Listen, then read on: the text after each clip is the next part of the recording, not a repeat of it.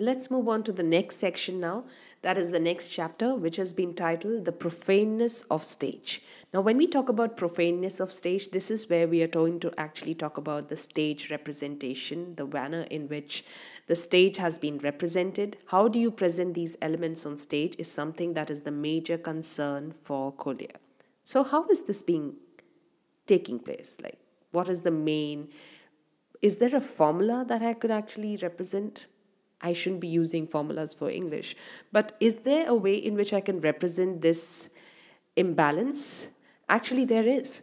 You can actually say that there is a sort of improportion which is there between the setting and the action. So that means that the setting, that is the main mood that is there by the elements that are being represented on stage, and the act that the actors are performing on stage does not coordinate.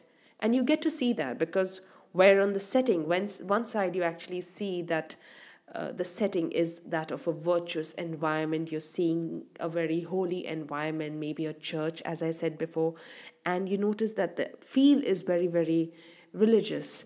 On the other side, what you notice is that people on the other end, the act that the actors are performing is that they're shouting, they're screaming, and they're not really abiding by the feel or the mood that the setting is actually providing. So if somebody shouts in a church, it is unacceptable. It is almost disrespecting. It is disrespecting. And that is what this was actually the trend that was being followed on stage, which is what Collier has addressed. He has actually given the example of this representation by the example of a drama that has been written by John Dryden. It's called All for Love. Now, in this work, what really happens is that you notice that the setting again is that of a chapel scene. You notice that everything is very virtuous. You notice chapel again is a very religious kind of mood that is being created by the setting. And what you notice in the action is that the characters here are shouting. And they are shouting words and expression. Their thought process is all against the mood that is being represented by the setting. So they are definitely going against religion, and they are always giving significance to the evil representations. That is, the significance in this play is mainly given to hell. So you notice that even the characters are disrespecting towards religion and the beliefs of morality, because what one of the characters in the play really states is that heaven and on all eyes and no tongue. So this expression itself is stating that individuals or the characters that are there on stage do not really give any regard to the belief of morality. They think that there is no such thing as morality because virtue can in no way do anything for them. It is almost without any, it doesn't provide assistance to humanity, which is what the belief is there for these individuals. And that is something that Collier feels needs to be rectified. This is something that is unacceptable. And that is the manner in which the profaneness on stage is represented. He gives a number of examples in this particular chapter, which I'll not be addressing. I'm just giving a basic structure so that the understanding of this pamphlet becomes more clear and precise. So after this perspective, let's move on to the next perspective, which is there in the third chapter, that is titled as The Clergy Abused by the Stage. Now this is interesting, that because we are talking about a particular individual from a particular field who is actually being abused, and that is the clergy, which is again giving a kind of a personal note about the person who is writing the pamphlet, that is Jeremy Collier. As I told you before, he is a bishop. So for him, this is something again which is very unacceptable. First thing, that the bad characters are doing the wrong things on stage. The second thing, the virtuous characters are not able to stand for themselves. They really do not have the strength. And the third thing, the people who are strong, which is the virtuous person, the religious person, is also being abused on stage. This is again very unacceptable. And Collier provides very strong reasons of justifying the real significance of these individuals, the messenger. He actually addresses a good definition about what these people, the clergy, actually is for the humanity. He calls these individuals the messenger of God. They provide assistance to humanity in delivering the message of God and instill moral conscience. So they are actually reforming you. They're actually giving you the true meaning of what religion actually is. They're giving you these good illusions, good representation that help you to become a good individual. That is the significance of Clearly. It is so selfless. He really wants to do a humane thing without any selfish interest. That is the reason why Collier is very showing a very deep concern for these individuals. And that is what he feels is wrong now. You are making the virtuous characters weak, all right. You are making the bad characters outshine, all right. And the third thing that you're doing besides this is that you're making the strong characters also, you're humiliating the strong characters too.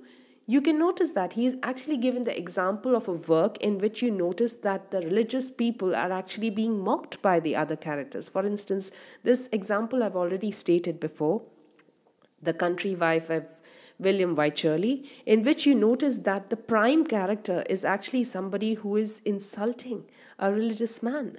That is the way in which they have their regard for religion and the individuals who are representing religion.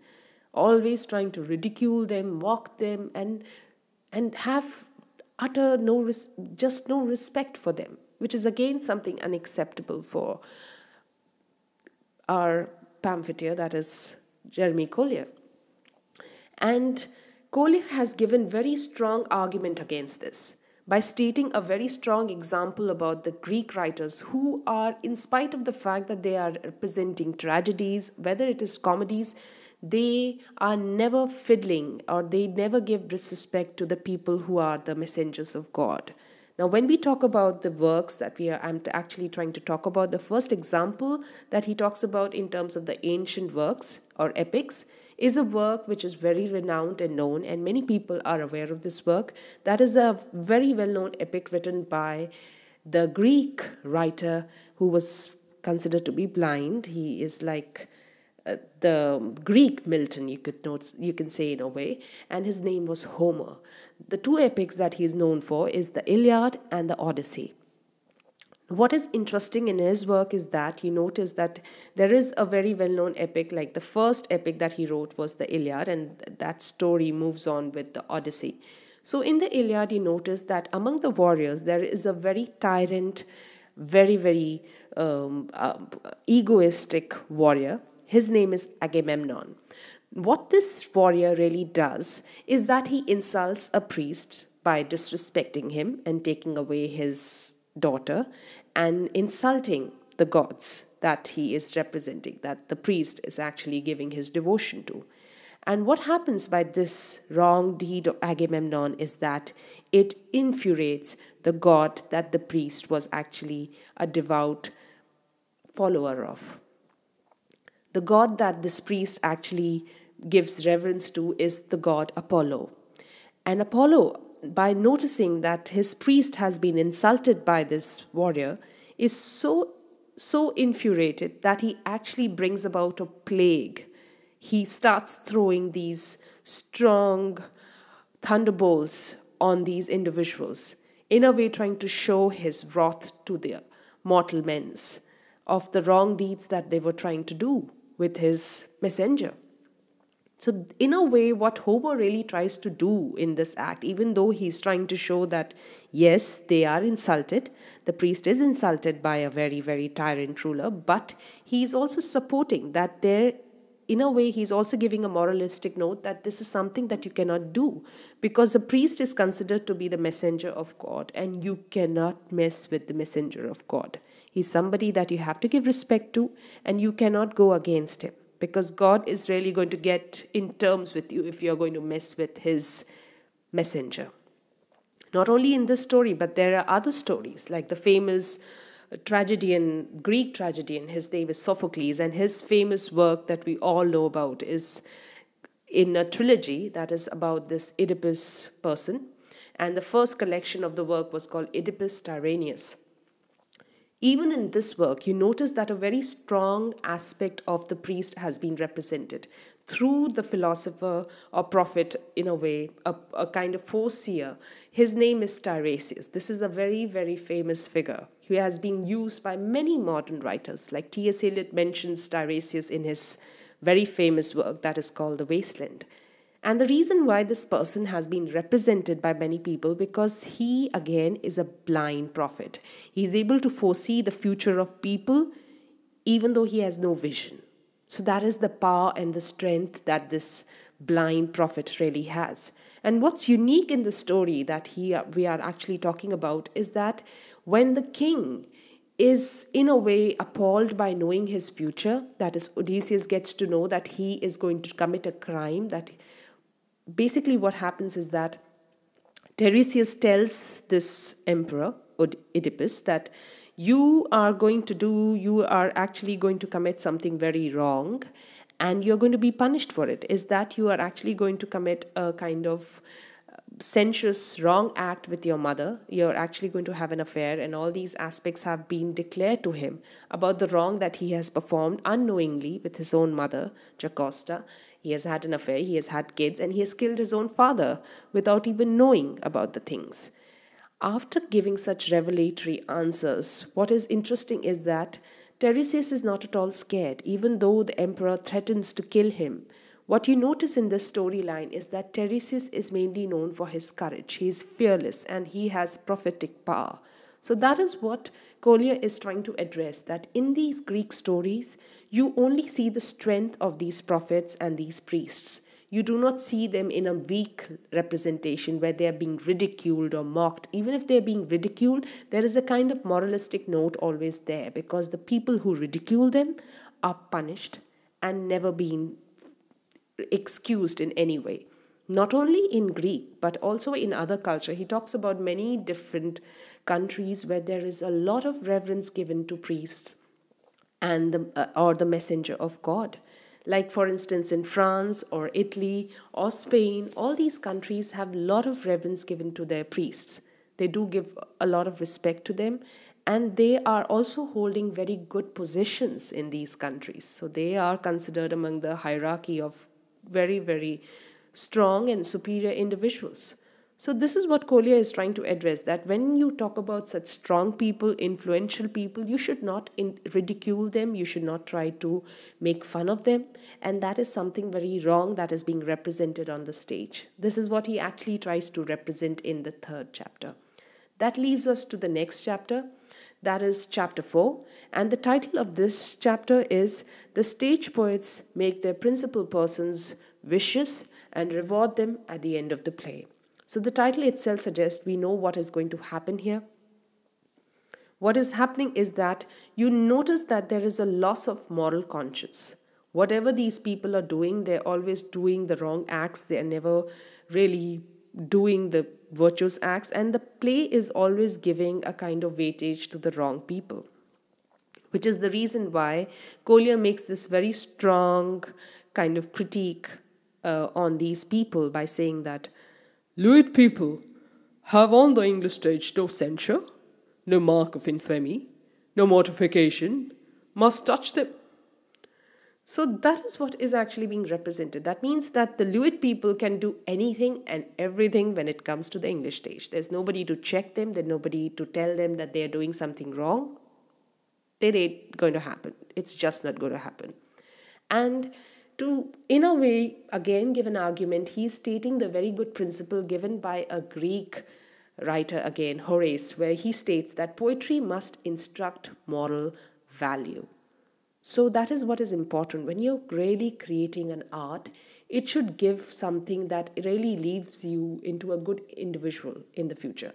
You should not give a wrong example through your work, which is something that Collier really wants that should be represented, because even in the Greek works, he represents the very important aspect in the Greek plays, that is the very starting note. Because when the Greek plays usually start, there is a first kind of thing that is being represented, which is called the chorus. Now this chorus is always, even if the play is about wrong practice or it has got an immoral note, whatever be the thing, the most interesting thing is that the starting note, the first impression that is there on the play, is always about the main argument. the purpose for writing the play. They're always trying to talk about the things that the society must follow. The moralistic note is always given in the starting as well as in the ending. This was a technique that was being used by many writers. Christopher Marlowe also uses the use of chorus in his very famous work called Dr. Faustus. So this is something that is intriguing. This is something that needs to be incorporated, that you need to leave a moralistic note. You cannot just always give the vicious character credit. And that is what the Restoration people were really doing. And so this needs to be rectified according to Collier. So these are the aspects that he discusses in the 4th chapter, the kind of always priority that is given to the wrong place. That brings us again now to the second last chapter, that is Remarks on Amphitryon, King Arthur, Don Quixote, and the Relapse. Now what are these? Amphitryon, King Arthur, Don Quixote. Why are we talking about these works? Are we going to repeat ourselves again? No. The reason why these works have been mentioned in the title is because these are the works that have been written by some writers in the past, and they are in a way being refurnished, almost like a work that is being reproduced but in a new shape, in a new manner. And that is what is happening in most of the works. Like Amphitryon is actually a work that was initially written by the ancient writer. His name is Plautus. Then this work was adapted by the French writer Molière, and later on in the Restoration period, John Dryden took up the work.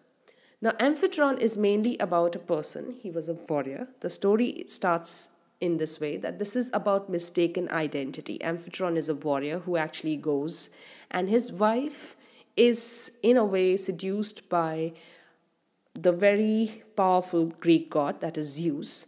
He does that, and what actually happens in the end is because of the mistaken identity, because Zeus is known for transforming his shape. So he transforms his shape into this warrior Amphitryon. That is what confuses his wife. She has an affair with him. Later on, there's a lot of confusion because when Amphitryon returns, he notices that his wife is acting very, very weirdly. It's almost like she has no kind of feelings for a person who is coming all the way from a war scenario. She has no longing for him or anything. She seems to be very normal. And this in a way makes him very confused. So there is a lot of confusion throughout the story. And what you noticed is in the end, when the stories are the truth is actually disclosed. Zeus actually reveals the secret, and he allows the lady to have both the kids. So the lady actually gives birth to two people. One is immortal and the other is immortal. The immortal child is named Hercules. So this is what is the story of this work. And there have been numerous adaptations. But what is interesting is that what Dryden really tries to do with this storyline is that he tries to represent the powerful gods in a very negative picture, even though they are committing something wrong. But what Dryden tries to suggest is that these people have no real strength because they're doing immorality. So if they can follow immoral traits, that means they do not really have the strength of doing anything as such. So they can do whatever they want. But the kind of representation that he is given to this Greek god is something very defiled, which again is trying to give a kind of disrespect to the Greek gods and the Greek culture, by the way in which he was trying to represent this Greek god Zeus. He was trying to represent him in a very, very bad picture. He was trying to give very lewd and liberal representation to him, which again is, even though you're trying to modify your art, you're really not doing it in a moralistic note again. So is the case in many other works. There's another example, that of Don Quixote. This again is a very famous work about this Spanish man who thinks that he is an Arthurian knight, and he goes for his voyage in his very old, rickety old horse, and he takes along another servant with him, which is known as Sancho Panza. Sancho is his companion whom he takes along with him in this journey. So both of them lead for this journey, and what you notice is that the way and the manner in which they have their experiences. So the story altogether is very interesting. Again, it's an old work.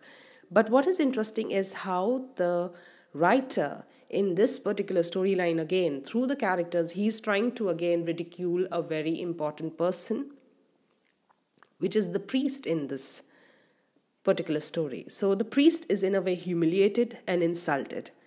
Again, so what you noticed in all these works, even though they are modern adaptations of the old works, they are always trying to inculcate new things, include new things, but what they are really doing by including these new modifications is that they are not adding any value to it, because they are only including immoralistic notes in every storyline.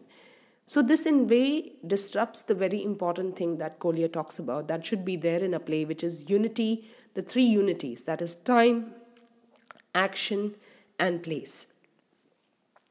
You are not following this principle, because what you're doing is that you're trying to overstretch the story, you're trying to overstretch the plot, and nothing really seems to be in the right order. It's almost like an imbalance which is generated, which is not giving you the idea of enjoyment or aesthetic pleasure in the right way, in the moralistic way again.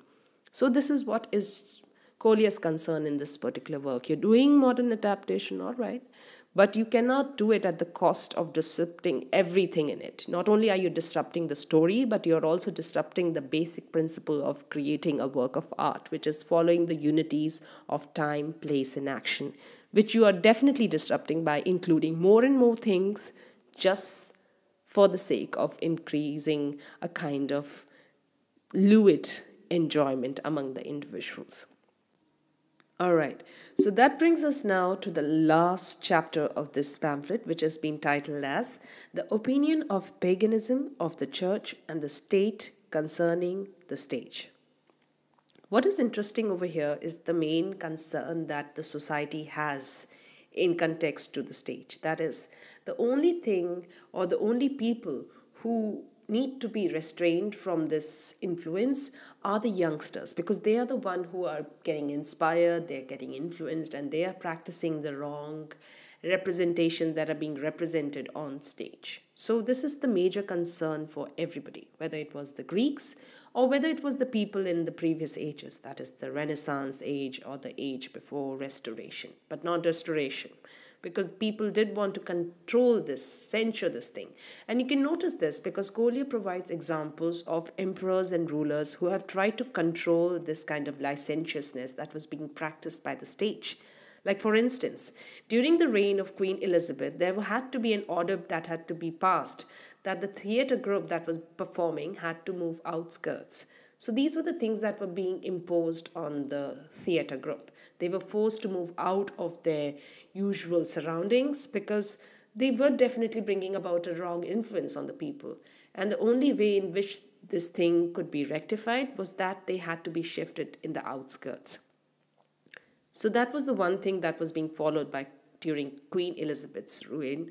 And the other example that has been provided is that of a French emperor who also had to order the people who were enacting or doing, because the people who were now performing, doing the stage activities during his reign were the Italian players. He had to stop them from, in fact, he ordered them to retire from their particular task that they were performing, that is the acting and the theatre group that they were doing, because the kind of things that they would do was in a way always they were trying to insult the monarchy, they were trying to insult the notions that were being dictated to them or told to them. And that is the reason why many emperors and many people have actually tried to control them, because this was the major concern for all the people before Restoration, that they wanted to control the theatre groups who were giving a wrong kind of influence to the people, the youngsters. And to state the moralistic note, he provides the common link that is to be seen in pagan philosophers, the ideologies of the pagan philosophers, and even the moralistic notes that are being represented in the Bible. He has given references of these moralistic notes. In the first context, let's just talk about the Greek philosophers first. Like, for instance, he has provided certain examples of these philosophers who have always tried to give a kind of moralistic note, who have always tried to guide their society in terms of reforming themselves. Like Plato, we have already done, who asked the society to banish the poets. That is the only way in which they can improve and modify themselves. Then Xenophon was again a kind of philosopher of the time who actually asked that there is a need to develop discipline, and that can only be there through education. We need to educate the people, educate the masses, and that's how we are going to uplift ourselves. Last but not the least, there's also references of Aristotle, who believed that this is the one thing that we need to do, is that we need to forbid the young people, the youngsters, from watching comedies, because they are the ones who are being most impacted by the wrong that is being represented on the stage. So this was the major concern of all these philosophers, and they represent a very good note. Even in the book of Ezekiel, if you look at it, that is again a part of the Bible, which also states a very interesting point regarding these things, which is advising the society to do something good. I'm quoting from the lines where the book again is providing a very moralistic note to those individuals who are getting very much persuaded by the bad influence that is provided by these theatrical or stage representations. He states that refine our inclinations and change our delights into aversion. He tells us we must decline the theatres and all the dangerous diversions which stain the innocence and soul and slip into the will through the senses. So what he's really trying to do and suggest over here is that there is a need to control the desires.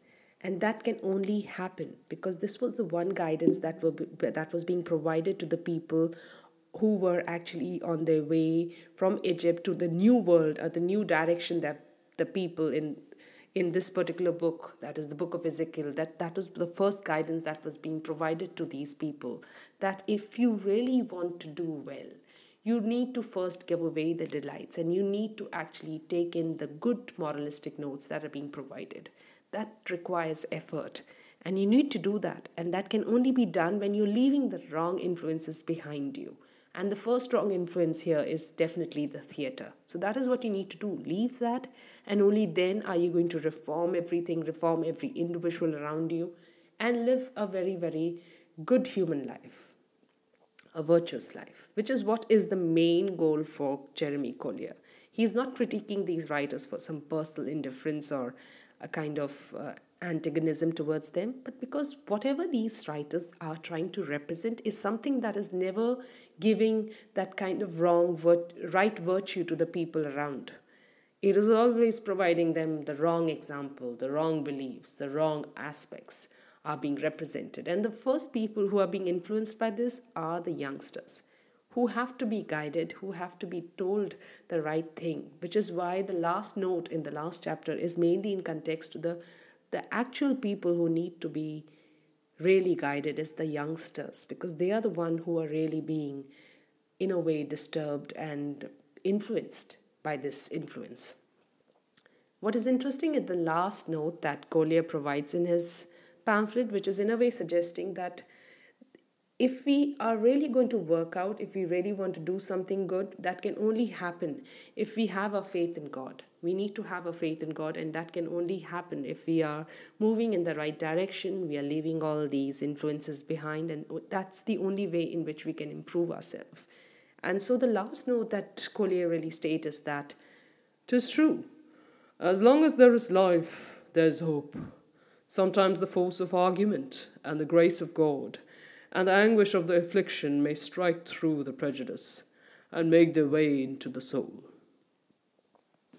So it is definitely a very, very, you require effort to take this plunge or to reform yourself and do really something that can really improve and reform people. It is a long process, but he does believe that this can happen, because if you have faith in God, then maybe this is something. Rather, he's confirmed, he's very definite that this will happen if and only you try to reform yourself and do the right. So that leaves us with the final note that Collier has stated. And I hope this lecture has helped you, because this is what Collier is trying to represent in this whole pamphlet. The need to rectify the errors that are being there on stage. And we have seen the different perspectives that he provides us in context to the errors that was there during the Restoration period. This final note of Collier brings us to the end of this lecture. I hope you enjoyed it. You had fun watching the slides, the way in which I had represented my idea and thought. I couldn't have done it without having you good listeners, patient listeners who are there and listening to my audios. So thank you for doing that. And I hope to see you soon in the next week with a new lecture. Until then, stay tuned. Do subscribe if you're new to my channel, and like and comment and give your opinions. Don't forget, again, another thing that I've forgotten, that is the belly. Please latch on to that bell too, because that is something that will keep you updated about the lectures that I am updating at a regular basis now, almost weekly. So I hope to see you in the next lecture, where we will understand, analyze, and interpret the important texts that will help you to understand literature better and enjoy and also master that English. That's me, Karishma, signing off for now. Have a very good day ahead. Bye-bye.